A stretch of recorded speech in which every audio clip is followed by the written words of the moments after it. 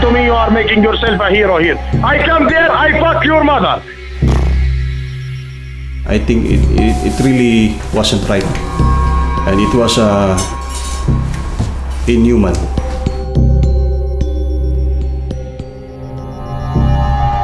Long before the coronavirus hit Europe, road transport was already sick. It's plagued by exploitation, human rights abuses, and illegal practices. Внутреннее размышление, мы как рабы на галерах. In recent years, an international team of VNB-ITF investigators has been traveling all over Europe, gathering evidence of this exploitation.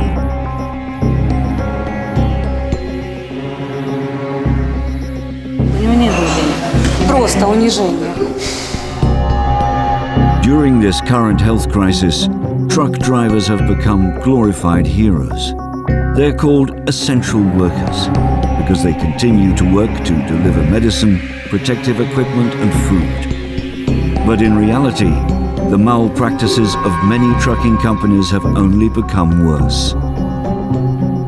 These days, the team needs to be extra creative and vigilant to reach the drivers, to make sure that their voices are heard.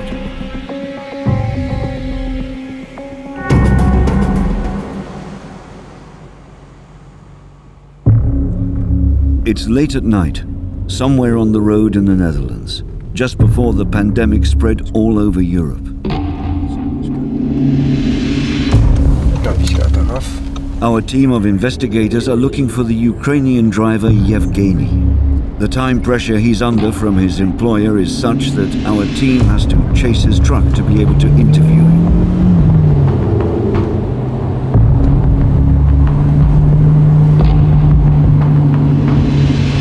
Chauffeurs als Yevgeny die zijn hypermobiel, die zijn vandaag in Amsterdam, morgen in Parijs en de dag daarna in Berlijn. Dus wij gaan dan echt snel te plaatsen om iemand echt te zien, echt te spreken van mens tot mens. We stappen bij een benzinepomp bij hem in de auto en een uur later nemen we bij een volgende benzinepomp weer afscheid omdat de chauffeur wordt opgejaagd door zijn baas en eigenlijk niet eens tijd heeft om met ons te praten. Yevgeny is transporting COVID-19 protective suits. He has lived as a hostage in his truck for several months now. His Lithuanian employer doesn't allow him to return home and make sure Yevgeny doesn't have enough money to travel. In 4 months, he's only been paid 800 euros, barely enough to eat. Если вам пообещали, что вас сменят через неделю там или две, а потом говорят, надо еще поработать, но как вы думаете, это эксплуатация? Дело в том, что морально бывает, что тяжело. Не так физически, как морально. A few hours earlier, Yevgeny was interviewed by the Dutch Labour Inspection. But instead of offering protection, they ordered him to leave the country as soon as possible. Het is toch wel overduidelijk dat de mensen uitgebuit worden. Als je ziet dat een visum verlopen is, een werkvergunning is verlopen, geen geldige groene kaart. En dan zegt men gewoon van, ja, liefst zo snel mogelijk het land verlaten. Wij kunnen er niks mee. Interne woede. Artem is from Russia. He drives a Lithuanian truck but works in and from France. Our team speaks to him over video call. Но в связи с этой ситуацией с коронавирусом, только про себя, у меня стало работы значительно больше при меньшей оплате труда. Я отношусь крайне негативно, потому что это, в принципе, за пределами нормальных возможностей человека. То есть в данном случае меня, водителя, это действительно тяжело работать и отдыхать в таких условиях. При заработке и риску подвергнуться заражению.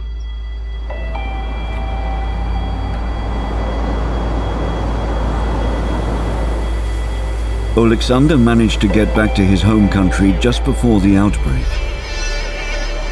He was delivering food products in Western Europe and was away from home for several months, but returned almost empty-handed. Вот это все, что у меня осталось. This is all what is left after his work. Это еще с 4 декабря.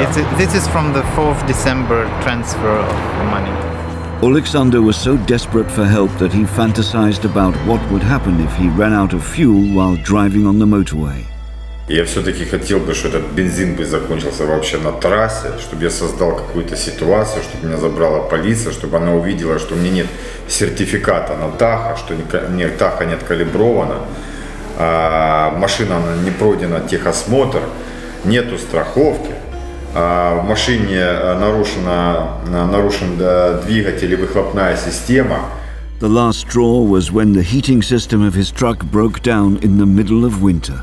А машина полностью без обогрева, холодно. Но ночью, днем, это уже 3 суток и постоянно как на улице ощущение. Но это рабство, как себе можно ощущать. Professional drivers in Europe need to have a so-called Code 95 certification. This document confirms their professional qualifications. That abusive companies don't care about road safety is confirmed by Alexander. Мы приехали, никто никакого обучения не получал. Мы отдали деньги 80 евро, и потом буквально через 2 недели нам только передали код 95. So yeah, this is the official document. Yeah. His employer provided the certificate without his ever having to follow any training. Я себя чувствую так, что попал в непрофессиональную фирму мошенник, и она делает все, чтобы мошенничественным путем обмануть и нажить на нас деньги. То есть. Спасибо большое. Спасибо. Спасибо. Hope to see you soon in better times. During the ongoing pandemic, the EU has postponed the renewal of Code 95 certification and all training. But Alexander's story shows in any case that these companies don't take these health and safety measures seriously.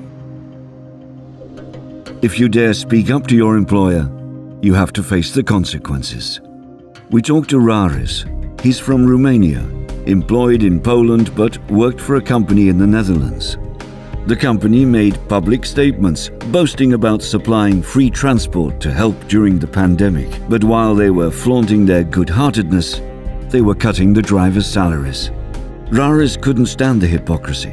He sent an email to the company asking for the drivers' agreed salary. Their response was swift. La 2 zile am fost înștiințat telefonic, prin care mi s-a adus la cunoștință faptul că sunt dat afară. And were your colleagues scared about that, impressed by it, that they kicked you out? They feel have one sword over the head, and at the minimum mistake, the sword will cut, and the head was cut. A few weeks after interviewing Yevgeny in the Netherlands, our team travels to Ukraine to follow up on his story. Yevgeny and his wife talk to our team in the lobby of a hotel close to his hometown. They explain how he too was forced to drive a truck without heating in the middle of winter. The only way to keep warm was to light a camping gas stove. Ехали, грелись, баллон газовый на ночь оставляли, чтобы горел. С огнем? Ну да. Really, with fire? Ну. Опасно так, замерзнуть. Up until the very last moment, Yevgeny tried to act responsibly and do his job correctly. Чтобы взять так тоже просто уехать, штрафы какие-то. Ну, получается, ты заложник ситуации. Надеялись на лучшее, что я думал, доработаю каденцию и хоть заплатят, а тут вообще... His wife explains how humiliating it felt for them and how it affected the whole family. Я вообще возмущена такой ситуацией. Никогда в жизни не думала, что мы попадем в это. Дома высылали ему деньги для того, чтобы он доехал домой. У него не было денег. Так поступать с людьми нельзя. Просто унижение.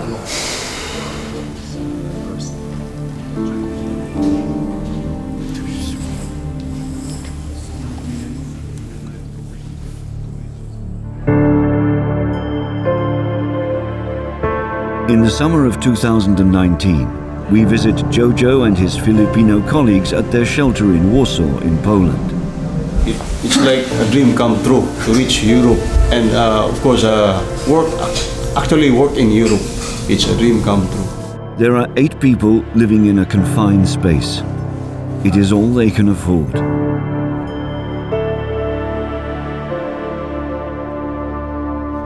So I was asking for my salary in order that I can send something to my family and also for my basic needs. But then he said, "Why are you not driving? You son of bitch, I will fuck your mother." But if you tell me you are not going to Bremerhaven, I will break your neck. You motherfucker, where you work? Where you work in the Philippines for 100 euro? Here you come here and to me you are making yourself a hero here. I come there, I fuck your mother. The police, they are idiots. They don't care about you. They care only about you, the money. Jojo and his colleagues have just been given official status as victims of human trafficking and are under the protection of the local authorities. In Europe, there are many Filipino drivers like Jojo, working in slum-like conditions, suffering the abuse of their employers. Mr. stated on his SMS that those 9 stupid Filipinos, wherever they will run, they can't hide from him, and he will even catch them even in the Philippines. Where they will run from me? Where? Now they are hiding in the Netherlands, but in the end they will go to the Philippines. There is no law. There is no authority. Nothing. You pay money and then you have everything. You know that by yourself. Of course, I felt threatened, but it came to my mind that I should also protect myself if that happens, and I think it really wasn't right, and it was inhuman. Hoping that his European dream would become reality, Jojo found a new employer in Romania. And do you know what kind of transport you will do? Where will you work, in Romania or in other countries? Basically, sir, we were informed that the office is based in Romania, but the base of operations is in the Netherlands, not in Romania. Unfortunately, matters went from bad to worse. His employer provides shelter, but no salary. For the past 2 months, he has been surviving on 50 euros. They said that at the moment, they really don't need drivers to continue to be employed in their company. But you are still employed by the company? You still have a working contract? Yes, sir. We still have a live working contract with our company, and sad to say that I just received a 50 euro allowance for food consumption, and I have been trying to beg the owner of the company for support, especially in terms of food, but unfortunately nothing happened. The health crisis caused by the pandemic has exacerbated the already deeply embedded problematic state of workers' rights in road transport. It's time for big brands and multinational companies at the top of these supply chains to take responsibility for how their goods are transported. Drivers like Jojo, Rares, Artem, Alexander, Yevgeny, and many others don't want to be glorified as heroes. More than your applause, they need your support for fair, safe, and transparent working conditions.